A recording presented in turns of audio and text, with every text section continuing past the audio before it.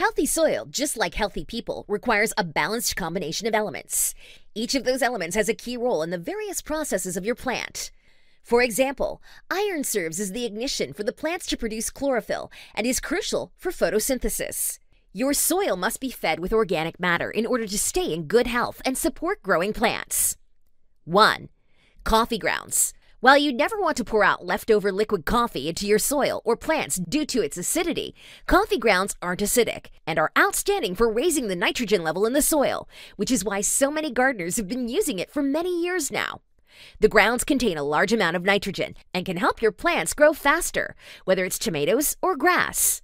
They also contain potassium and phosphorus, which means the grounds offer all three of the essential ingredients for fertilizer. 2. Banana skins.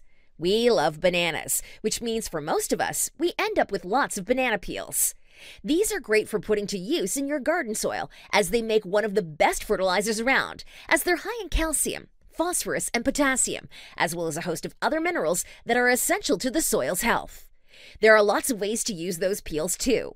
For example, you can chop them up into about 1/4 inch pieces, which triggers the composting process and releases some of the beneficial vitamins and minerals in them. Then, add them directly to the soil, burying them anywhere from just beneath the surface up to 4 inches down. You can also grind up the peels, dry them, and add them to fertilizer. 3.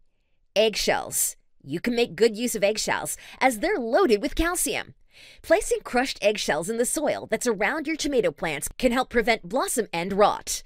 Sprinkle them around the base of plants to help keep those pesky snails and slugs away, and add them to your compost bin, as their lime content helps to reduce acidity. 3. Fish heads and other fish parts. You can grind up fish parts and make your own fertilizer. Another option is to bury chunks of fish at the root of your plants. If you do this, just be sure to bury it very deeply, as wildlife or dogs are likely to be very curious about that smell and could dig up your garden. 5. Ashes. Like many others who live in rural areas, you may have a burn pile where you dispose of things like old trimmed branches, storm debris, and so on. While you don't want to put it in your compost pile, it can be used in your garden soil, as it has a high alkaline content, as well as trace amounts of potassium and calcium to help encourage blooms. If you have acidic soil, you can sprinkle the ashes around plants that thrive in alkaline soil, such as lilac, roses, and hydrangea.